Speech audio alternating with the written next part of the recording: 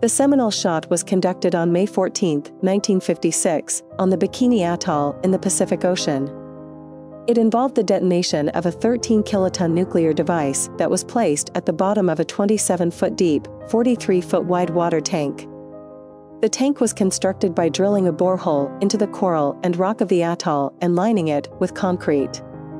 The purpose of the Seminole shot was to test the feasibility of underground nuclear explosions and to gather data on the effects of such explosions on military structures and equipment.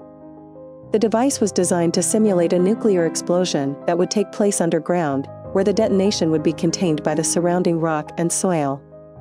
When the device was detonated, it created a powerful shockwave that traveled through the water and into the surrounding rock and soil. The shockwave caused the water in the tank to surge upward, creating a dome-shaped cavity that collapsed inward and formed a crater.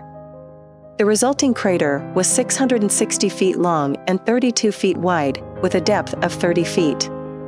The Seminole shot was part of Operation Red Wing, a series of 17 nuclear tests conducted by the United States in 1956 at the Bikini Atoll.